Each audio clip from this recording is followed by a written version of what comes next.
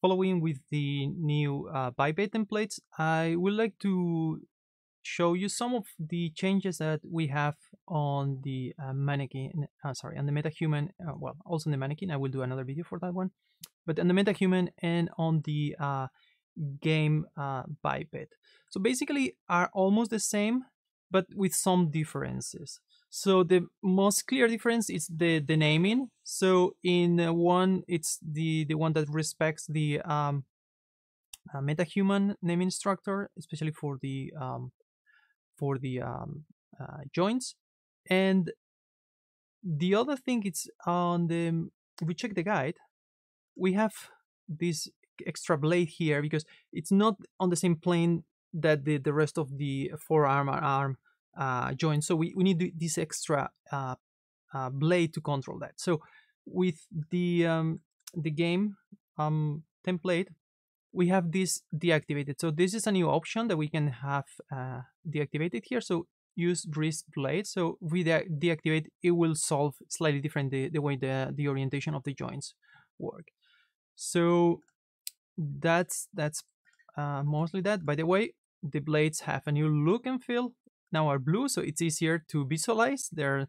And also they have this blade scale. So if you don't see it correctly, sometimes you can scale it, and it's just relative to the visualization. So it's not store or mirror when you do mirror. It's just for this visualization there. And also it's a bit more cleaner, the channels here. So okay, let me get the other template so you can see the difference. So go shifter, game template. So you can see here, this is the game biped template. It's a Y up. Now all the templates have this clear differentiation if it's Y up or Z up.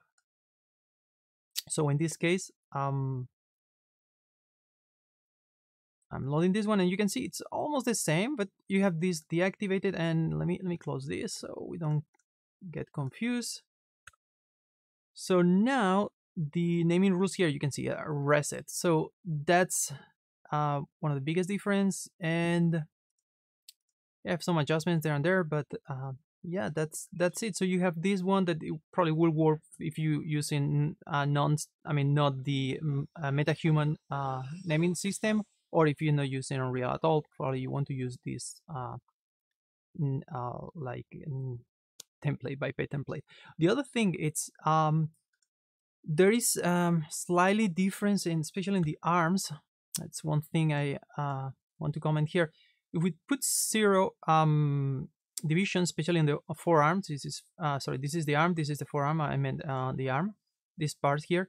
So the way that the first joint will roll will change. So if you have one or more divisions, it will keep this rolling like non-rolling, and will distribute the rolling on the length of the arm.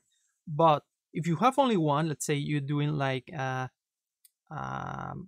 game that it's for a low power device, like an old phone or things like that. So maybe you want to have only one, like one bone for the arm and another bone for the joint for the forearm. So when you twist, you expect that this one is going to twist from here. It's visually, so you don't want the twist like this because it's distributed twist.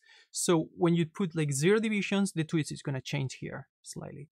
So that's something that probably you want to check and bear in mind when you're using this one.